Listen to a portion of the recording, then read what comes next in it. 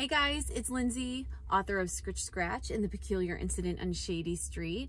I am actually in my car right now, awaiting to show you all some fun haunted locations here in Graceland Cemetery. I've been meeting with so many different schools over the course of the past few weeks, and my presentation that I give virtually actually covers a couple of these locations. And so today it is overcast and dreary and chilly and eerie in Chicago, and I thought it was a perfect day to actually do a little road trip and take you to a few of them live, which I think will be really fun. So I'm actually going to turn the camera off here for a moment, and I'm going to start at Eternal Silence, which is a sculpture created by a man named Laredo Taft to honor the memory of another man named Dexter Graves. And this one has a very powerful, very spooky ghost legend associated with it. So in a moment, I'll be right back. We'll get closer to the sculpture. I'll get out of the car. I will show you the spookiness up close, and I'll even test the legend with you. And then we'll move on to a few other fun spots. So hang tight. Guys, here we go. We are at stop number 1 on our spooky Graceland tour. Here he is up close. If you've been in one of my school presentations, you have seen this image in the slideshow that I use. This is Eternal Silence, the final resting place of Dexter Graves, created by famous sculptor Laredo Taft. I'm gonna get up close to this. I hope you guys can sense from this how tremendously large and imposing this sculpture is, and very eerie. It's just something to behold, really, when you're close to it, standing in front of it like this. It's got this extremely eerie shade of whitish blue. It really makes it pop out. And the fact that you have an extremely dark face, it kind of makes it look like it's staring at you out from beneath that hood, just this dark black opening up there. It's very ominous, really. And also, if you look, speaking of the face being dark, at the sides here you see evidence of the original color of this sculpture. It wasn't always this ghostly shade, friends. It's been oxidized over the years, like the Statue of Liberty. Actually, it's turned this color on its own. And remember the ghost legend. The ghost legend is if you were brave enough to stand in front of this sculpture and stare up into its face, you'll be shown a vision of your death. And I just want to show you guys, I don't know if this is coincidental, but there is a patch here in the ground that looks like there's no grass, like where people have perhaps stood many, many times. So let's get on it. Here we go. Oh, that's spooky, isn't it? I'm not seeing a vision of my death, but there is a very, very cold breeze whipping through the graveyard right now, and I have goosebumps all over me. Okay, friends. I'm gonna back up from the sculpture, give you one more good look before we move on to our next haunted spot. If you guys have chills, it makes me feel a little bit better. It makes me feel like I'm not alone. I have horrible goosebumps right now. All right, see you at the next spot. Stay tuned. All right, guys, I'm in one of my favorite spots, actually, of Graceland Cemetery. These little mausoleums that you see across the street from where I'm standing actually are in my debut novel, The Peculiar Incident on Shady Street, which is another ghost story that takes place here in Chicago. So if you've read that book, you might actually recognize the description, recognize these from the description. All right, I'm going to take us to, speaking of The Peculiar Incident on Shady Street, one of the most captivating ghost legends in all of Chicago is right over here. You'll be able to see her in just a moment when we get through this area. See that plexiglass box, guys? That is Inez. Now, if you've never seen her, this is pretty amazing. She is so cool. What a great day to be here visiting her. There's a light drizzle falling, a very cold breeze. This is Inez Clark. And there's more to the story than just this sculpture. The ghost legend claims that when there's a terrible storm here in Graceland, this sculpture vanishes. This has been handed down for many, many generations. And the original ghost legend is that this poor little girl was locked out of her home during a thunderstorm and struck by lightning, and that is how she passed away. I will tell you right now that is not true. There is a lot more to her than that story. I'm not going to go into all of it right now because I want you to read the book. But check this out. Look at all of the little trinkets and gadgets that people have left at her grave. She's tremendously popular. Can't we see why? Look at this sculpture. She really is beautiful, but also eerie at the same time.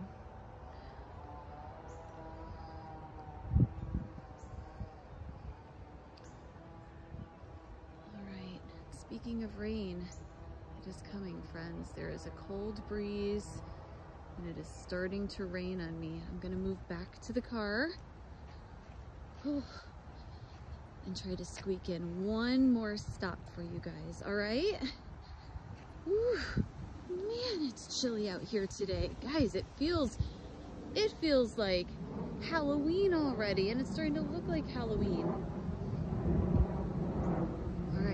Back in a moment. All right, we're at the tomb of Ludwig Wolf. If you've been in one of my school presentations in the past month, I know you've seen this in my slideshow.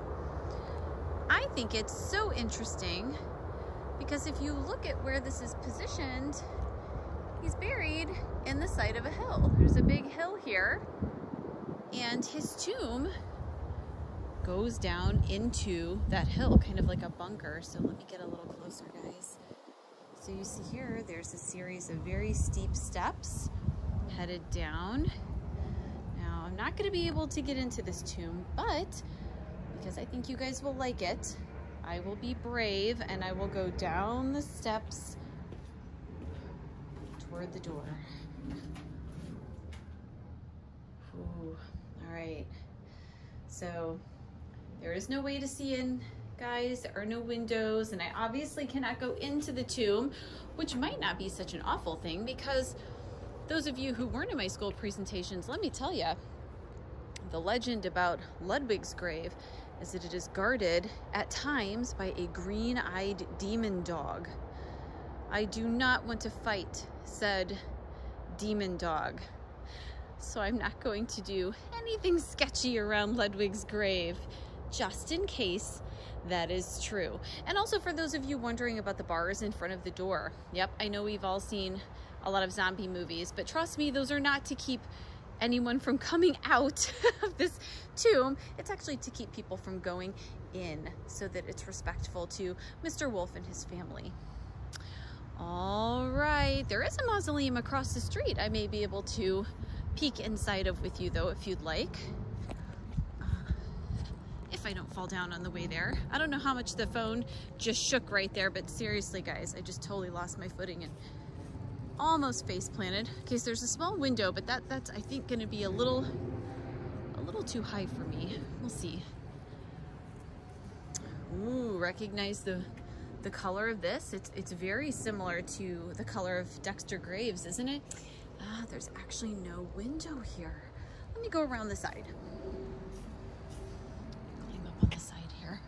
Okay, guys, this is too tall for me. I can't see him, but I'll put my phone up and see if you guys see anything in there.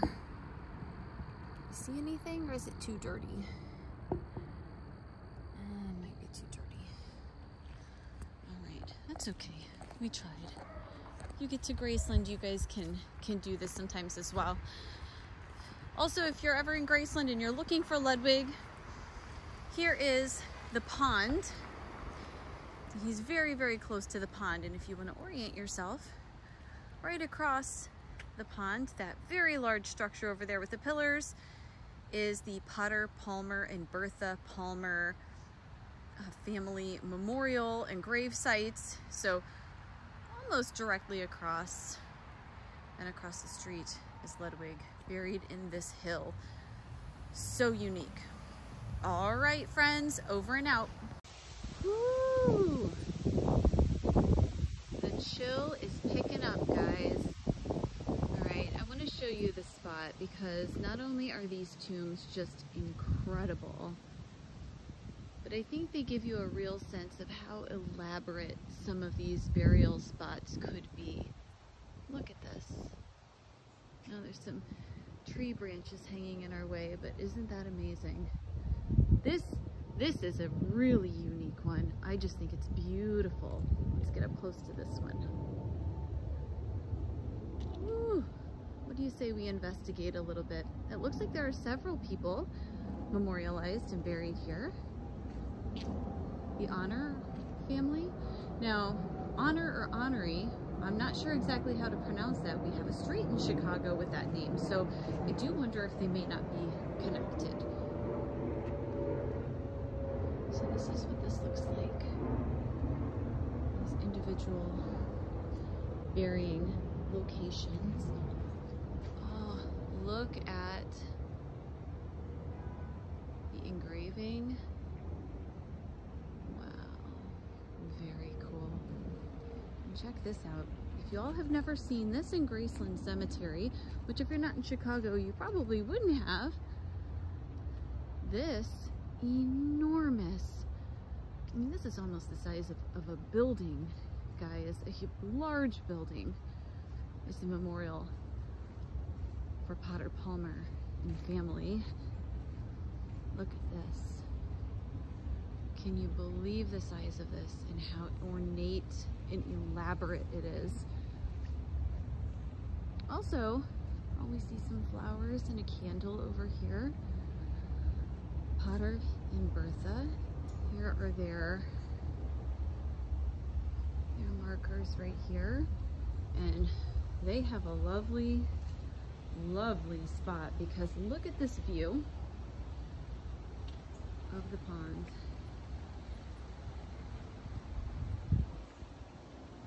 Very pretty. Very pretty. A little eerie too, of course. Not gonna lie. On a cold, wet, windy, leafy day like today, no graveyard is particularly cheerful. But there's a lot of eerie spots here in Graceland. And one of them is actually right behind my car. Actually, if you guys want to hold on a second, I'll show you one that's always kind of spooked me a little bit just because of the sculpture. And then I have one more statue I want to show you. We see the large Pullman statue there on the right. There's a pyramid, very Egyptian inspired tomb in front of us. It has a angel on one side and on the other side a sphinx. Really interesting. Check this one out. Large white pillars. Kimball, it says at the top. Also very ornate. We see it looks like there are two people buried here. William Wallace and Eveline M. And this very spooky angel seated just behind them, I suppose protecting or guarding over their final resting place. All right, it's back to the car for our final stop, which is going to be the Piper. Now, I call this grave that I'm going to show you the Piper. You guys will see why. There isn't a particular ghost legend associated with it, but it's extremely unique and I'm drawn to it every time I'm here.